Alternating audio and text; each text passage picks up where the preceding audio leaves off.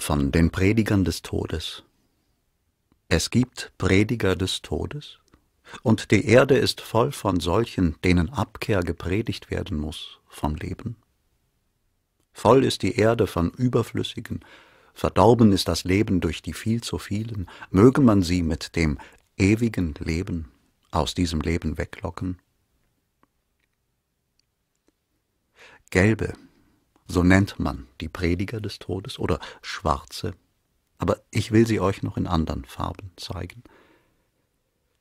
Da sind die Fürchterlichen, welche in sich das Raubtier herumtragen und keine Wahl haben, es sei denn Lüste oder Selbstzerfleischung. Und auch ihre Lüste sind noch Selbstzerfleischung. Sie sind noch nicht einmal Menschen geworden, diese Fürchterlichen. Mögen sie Abkehr predigen vom Leben und selber dahin fahren. Da sind die Schwindsüchtigen der Seele. Kaum sind sie geboren, so fangen sie schon an zu sterben und sehnen sich nach Lehren der Müdigkeit und Entsagung. Sie wollen gerne tot sein, und wir sollten ihretwillen gutheißen. Hüten wir uns, diese Toten zu erwecken und diese lebendigen Särge zu versehren. Ihnen begegnet ein Kranker oder ein Greis oder ein Leichnam, und gleich sagen sie, das Leben ist widerlegt. Aber nur sie sind widerlegt, und ihr Auge, welches nur das eine Gesicht sieht, am Dasein. Eingehüllt in dicke Schwermut und begierig auf die kleinen Zufälle, welche den Tod bringen, so warten sie und beißen die Zähne aufeinander. Oder aber sie greifen nach Zuckerwerk und spotten ihrer Kinderei dabei. Sie hängen an ihrem Strohhalmleben und spotten, dass sie noch an einem Strohhalm hängen.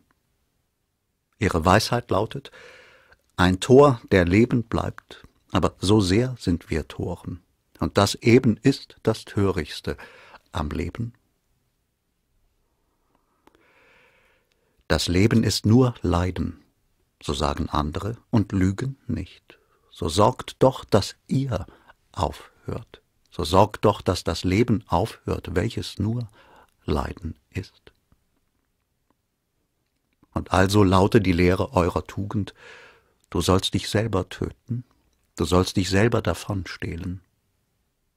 Wollust ist Sünde, so sagen die einen, welche den Tod predigen. Lasst uns beiseite gehen und keine Kinder zeugen. Gebären ist mühsam, sagen die anderen. Wozu noch gebären? Man gebiert nur Unglückliche. Und auch sie sind Prediger des Todes. Mitleid tut Not, so sagen die Dritten. Nehmt hin, was ich habe, nehmt hin, was ich bin, umso weniger bindet mich das Leben. Wären sie Mitleidige von Grund aus, so würden sie ihren Nächsten das Leben verleiden. Böse sein, das wäre ihre rechte Güte. Aber sie wollen loskommen vom Leben. Was schiert es sie, dass sie andere mit ihren Ketten und Geschenken noch fester binden? Und auch ihr, denen das Leben wilde Arbeit und Unruhe ist, seid ihr nicht sehr müde des Lebens? Seid ihr nicht sehr reif für die Predigt des Todes? Ihr alle, denen die wilde Arbeit lieb ist und das schnelle, neue, fremde, ihr ertragt euch schlecht. Euer Fleiß ist Flucht und Wille, sich selber zu vergessen. Wenn ihr mehr an das Leben glaubtet, würdet ihr weniger euch dem Augenblicke hinwerfen.